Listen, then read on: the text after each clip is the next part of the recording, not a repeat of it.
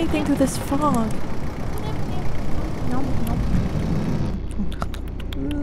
Maybe we missed it.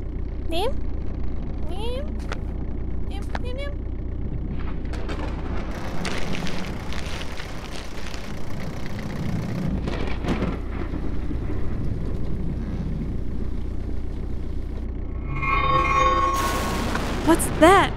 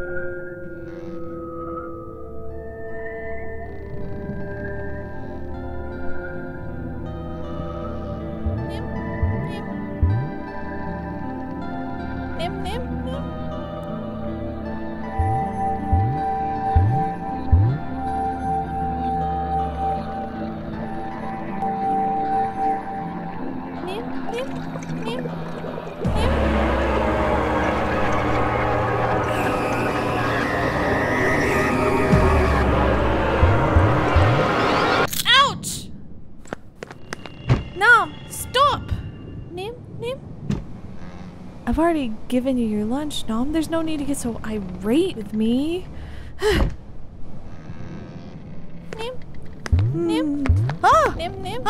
I think there's something out in the distance. I think... That's an island? I don't think it's ours, Nom.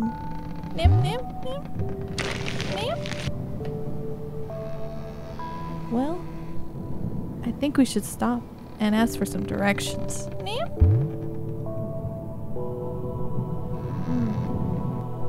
I wonder if that guy has finished the commission yet.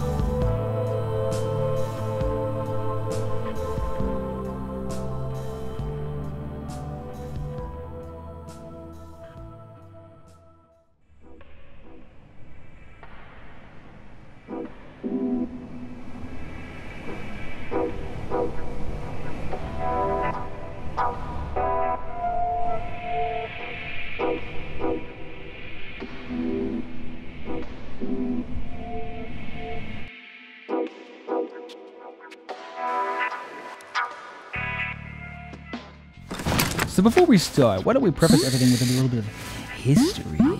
For knowledge is power.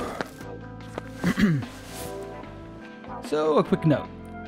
Do I know exactly how many polygons were used in your old PS1 games back in the day? Kind of varies.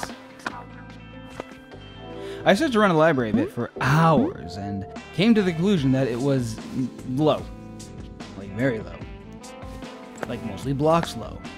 Games like Resident Evil mostly use pre-rendered backgrounds, while games like Silent Hill used mostly all 3D assets. To save on processing power, most objects in the distance were not even rendered until you came upon them, which of course was the original reason why Silent Hill used so much fog to begin with. Look at it, it's beautiful. But regardless, everything was kept low for both processing efficiency and information space on both disk and hardware. So we'll be keeping everything as low as we possibly can here today. The trick is to imply what is there and leave most up to the imagination. If you take proper advantage of your limitations, you can create some very interesting and artistically expressive pieces. And lastly, something to keep in mind is this is a rather large project, and everything will not be done in just one video alone. I'll focus mostly on the big picture here, with a few details, scattered about, but most of the other work will be done in later videos, so stay tuned. So for the sake of keeping track of scale, I have a virtual model of myself right here. If you have precise measurements, this will work wonderfully, but for me, this is fine. I like that human touch anyway, which makes everything look real nice. For reference, here's a sketch of what I'll be making today. So I started out by hitting the 7 key to look down, then Shift A, and then I selected a box to work from. From here I scaled everything up to make a set of stairs. I merged the ends down here with Alt-M and merged everything at the last option. No, last.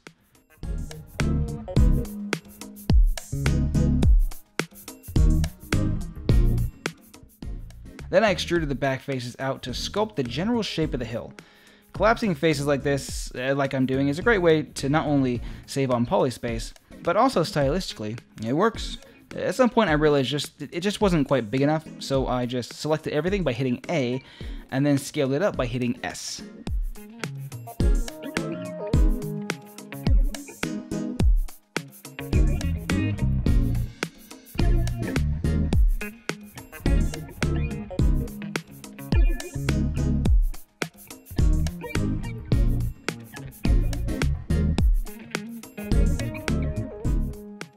After further adjustments, I added this edge loop here by hitting Ctrl R to loop around the entire mesh. The reason it stopped is because the ramp is basically one sideways rectangle. Scale that bad boy in and we have ourselves a really nice shape here.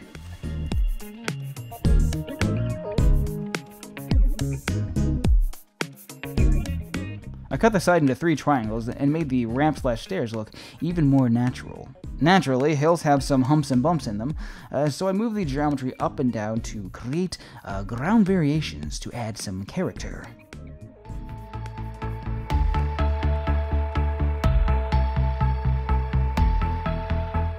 Lastly, I gave it a name, and then it was time to move on to the ground level of this island.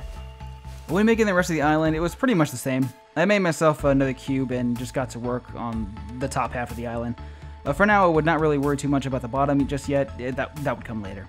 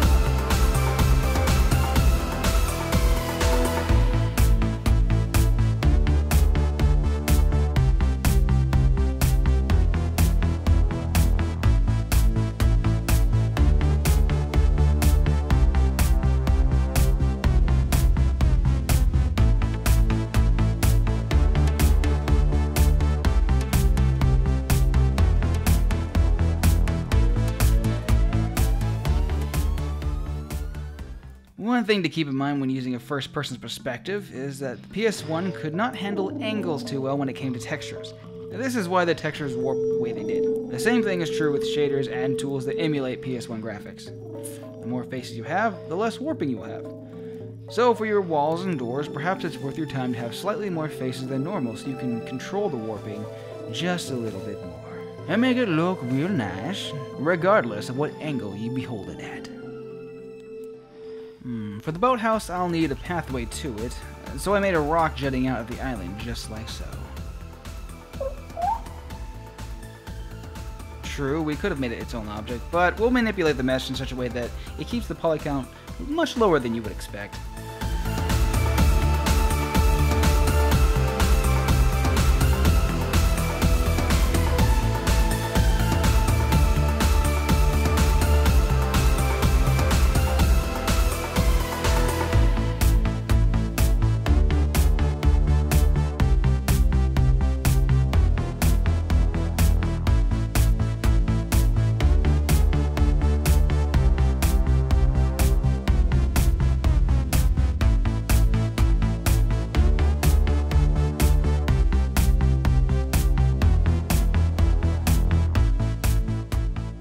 Lastly, merge the vertices together and move faces up and down a bit, and we're all set to start working on something else for a while.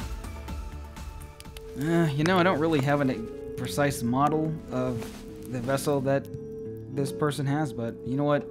At least I have some of the general dimensions. Next, I'll work on the boathouse. It's an airship, clearly.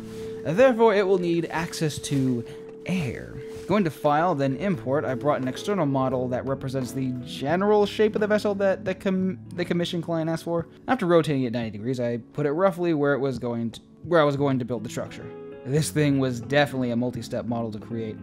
Lots of layers to this one. For starters, I began construction with a cylinder with 12 vertices, like so. I rotated it, lined it up, and stretched it to create the general shape. I wanted the walls to be even, so I copied the X position of the vertices above the ones that I wanted to move, then pasted them into the X value to even them out. Then I moved and scaled some of the vertices up to kind of define the overall shape. Next was the problem of the size. After figuring out how big I wanted it to be, I then deleted the bottom faces and the giant ingons on both the front and the back. But that's not all. I'm a firm believer in the optimization process. So I centered the model by going into object mode, then selecting the boathouse, and then going to the object here at the top and set it to set origin. Then finally selecting origin to geometry. This centered the entire piece. Then I added a mirror modifier, which can be found in the modifiers tab over here. And then I deleted the faces on the x-axis so I could work on one side and have the other one be affected evenly. From there I stretched and pulled lines, moved myself in to get a proper view of things, and then I cut myself a door using edge loops.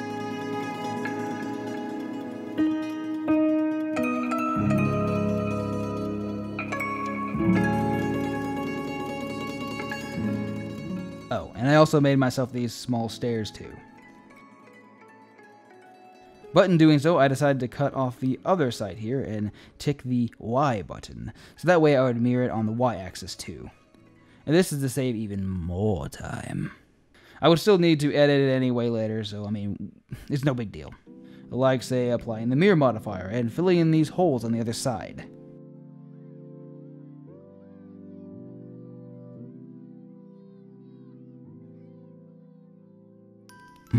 Yes, perfect. And that's all fine and dandy, because it's time to make some windows and apply another mirror modifier anyway.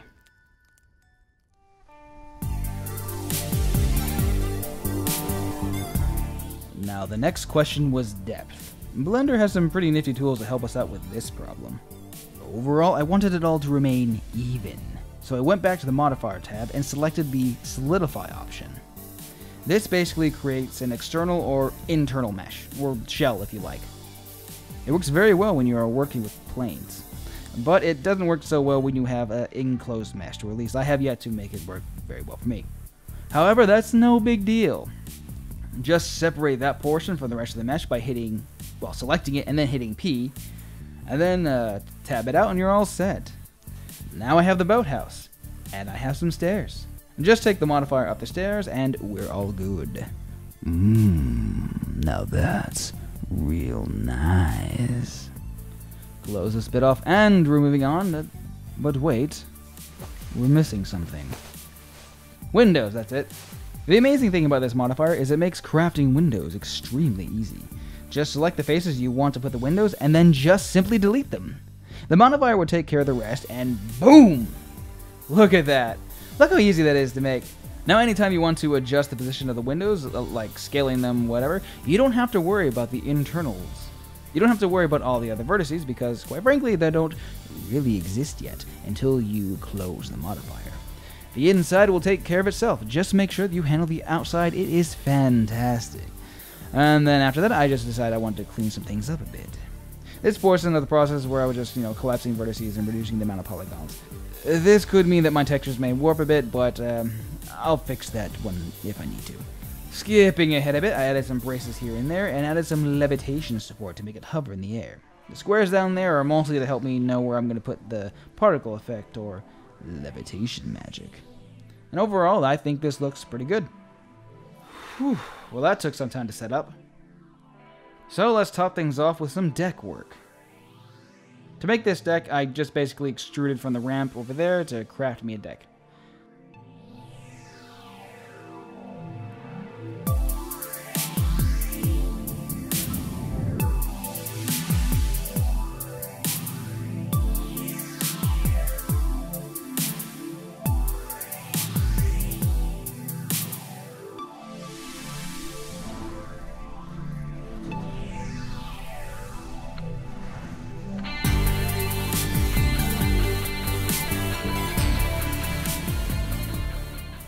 Then lastly, I made the rails using a simple plane and mimicking the general shape of the deck itself.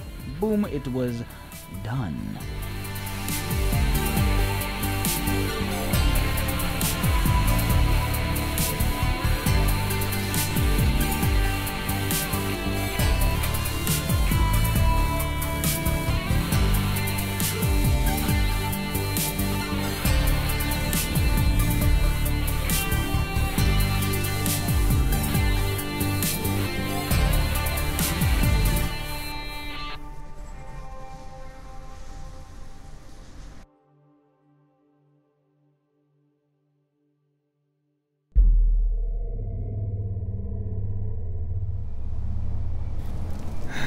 You know, I don't understand why you don't just take some time off, especially after getting this new commission.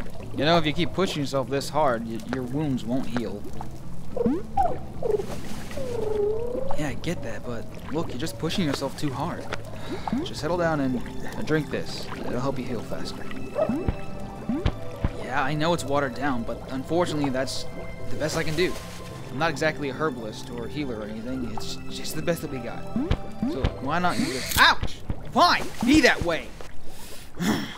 Here's your payment. Let's see what this thing is anyway.